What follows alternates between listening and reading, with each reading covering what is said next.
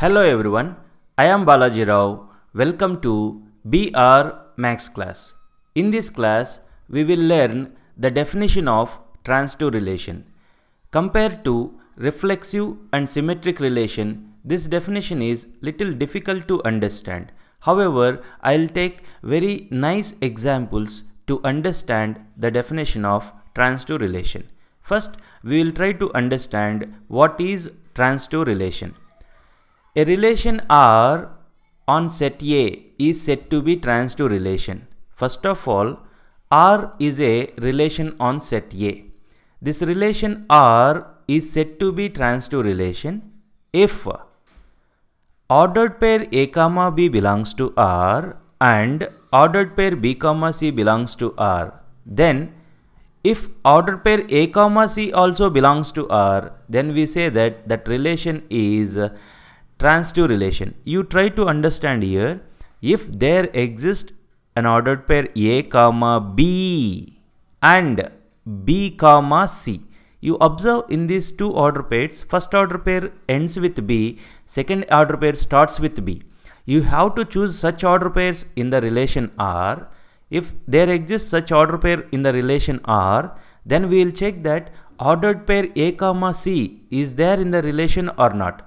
If ordered pair A comma C is there in this relation, then we say that that relation is transitive relation. We will try to understand the definition of transitive relation with example. I'll take set A. I'll take set A equal to 1, 2, 3. Now I'll take a relation on set A. By this time, you know what is relation on A. In reflexive relation definition, in symmetric relation definition, I discussed what is relation on A. So I'll take a relation on A. That relation is like this: ordered pair 1 comma 1, ordered pair 2 comma 2, ordered pair 3 comma 3, ordered pair 1 comma 2, ordered pair 2 comma 3. I taken a relation on set A. Now I want to check this relation is transitive relation or not. See, don't check the transitive relation randomly by taking any two order pairs. There is a trick. By using that trick, you don't confuse to check whether the relation is transitive relation or not. It may take time, but you will get exact answer. Now I will try to tell what is the trick. Now you take the first ordered pair. First order pair. What is order pair? Order pair 1 comma 1. It ends with 1. Now you check that is there any other ordered pair which starts with 1? Is there any other order pair which starts with 1? Yes, you observe here. There is an order pair which starts with 1. That means you identified an order pair A comma B and B comma C. You identified such order pair. Now you have to check A comma C is there in R or not. What is A comma C here? What is A comma C? A comma C is ordered pair 1 comma 2. Try to understand. A comma B, B comma C. A comma C is what? Order pair 1 comma 2. Order pair 1 comma 2 is there in this relation? Ordered pair 1 comma 2 is there in this relation? Yes, it is there here. So it is satisfying this condition. From this, can we say it is transitive relation? No, we cannot say this is transitive relation with this example. What to do? We have to check for every pair of order pairs. Try to understand. We have to check for every pair of order pairs.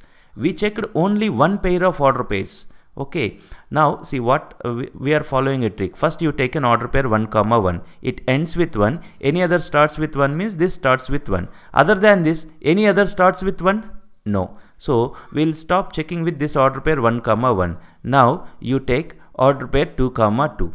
This order pair ends with 2. Correct? This order pair ends with 2. Is there any other order pair starts with 2? Yes. Here is a order pair which starts with 2. That means we are able to find an order pair A comma B and B comma C. You observe order pair 2 comma 2, ordered pair 2 comma 3. What is order pair A comma C? What is order pair A comma C? Order pair A comma C is order pair 2 comma 3. Please try to understand. If you take order pair 2, 2, it ends with 2, and this is the order pair which starts with 2. So there exists an order pair A, B and order pair B, C. Now you have to check for order pair A, C. You check that order pair 2, 3 is there in this relation. A, C is 2, 3. Order pair 2, 3 is there in this relation. Yes, it is there here. Okay, good. Now from this we cannot conclude that it is transitive relation. Like that you have to check for every order pair. Okay. Now I'll take this third order pair. It ends with 3. Is there any other starts with 3? Is there any other starts with 3? No. So don't worry. You just leave it. Now go for next order pair. You come to this order pair 1, 2. It ends with 2. It ends with 2. Is there any other starts with 2? Is there any other starts with 2? You observe here, this starts with 2. What is that? 2, 3. That means we identified an order pair A, B and B, C. Now you check that order pair A, C is there in the relation. What is A, C? A, C is ordered pair 1, 3. Order pair 1, 3 is there in this relation. Ordered pair 1, 3 is not there in this relation. So what happened here? We identified an order pair A, B and B, C in the relation R such that order pair A, C does not belongs to the relation. Because of this reason, we can say that R is not transitive. So what I will write here for ordered pair 1, 2. 1, 2 is there in the relation or not? Yes, it is there. And ordered pair 2, 3. Ordered pair 2, 3 is there in the relation or not? Yes, order pair 2, 3 is there in this relation. You observe it ends with B, it ends with 2 and second order pair starts with 2. Now A, C is what? A, C is ordered pair 1, 3. Order pair 1, 3 is there in the relation. Check it. Order pair 1, 3 is there in this relation. It is not there in the relation. So what we say? Therefore, R is not a transitive relation. Simply we write R is not transitive. I hope you are understanding. Okay. Now we will try to understand the transitive relation with one more example. This example is very, very important. See, I'll take set A. I'll take set A is equal to 1, 2, 3, 4. Okay. I'll take set A is equal to 1, 2, 3, 4. I'll take a relation on this set like this. Ordered pair 1, 2. Ordered pair 3, 4. Ordered pair 1, 4. Clearly, it is a relation on A. Relation on A. Now we need to check whether it is transitive relation or not. I said we follow a particular procedure to check transitive relation. First we will take one order pair. You take one order pair 1, 2. Is there any other order pair in this relation which starts with 2? No. Okay. Do not worry. You just go for second ordered pair. Ordered pair 3, 4. Is there any other ordered pair which starts with 4 in this relation? This ends with 4. Is there any other order pair which starts with 4? No, it's not there. Okay, no problem. You just go for third ordered pair. It ends with 4. Is there any other ordered pair which starts with 4? No. What happening here?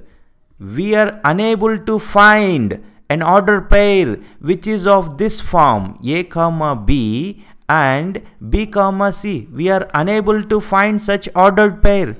If you find an ordered pair of the form A, B and B, C, we will check for A, C. But in this case, you are unable to find an order pair in the form of A, B and B, C. In such cases, listen carefully. In such cases, we take it as granted R is a transitive relation. If you are unable to find a pair A, B and B, C, we cannot check for A, C. In such case, we say that R is transitive relation. Please remember this. This is little controversial statement, but take it as a granted. It is a transitive relation. If you are unable to find an order pair A, B, B, C in the relation R, we say that relation R is trans2. So if I name here R1, R1 is a trans2 relation. R1 is a trans2 relation.